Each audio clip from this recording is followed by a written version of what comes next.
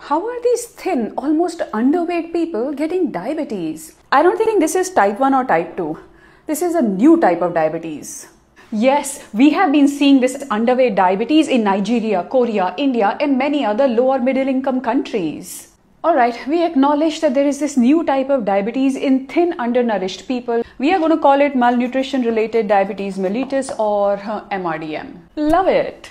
Actually, we are going to remove it now because there is not enough evidence to support that MRDM actually exists. It's just type 2 diabetes, don't confuse people.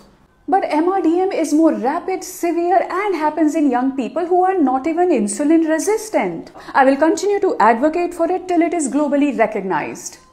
Actually, we agree. Contrary to WHO, we are recognizing MRDM and calling it type 5 diabetes. We are also establishing a working group to come up with the diagnostic criteria and treatment guidelines. And this new working group is headed by Dr. Hawkins. And hopefully over time they will come up with meaningful insights. But as of right now, it is believed that MRDM or type 5 diabetes is caused due to poor childhood or prenatal nutrition or a low protein diet in developing years. It is usually managed with medication, but because muscle mass tends to be low, it is possible that physical activity, strength training, a high protein nutritious diet could help. Well, it couldn't harm, so at least give it a try.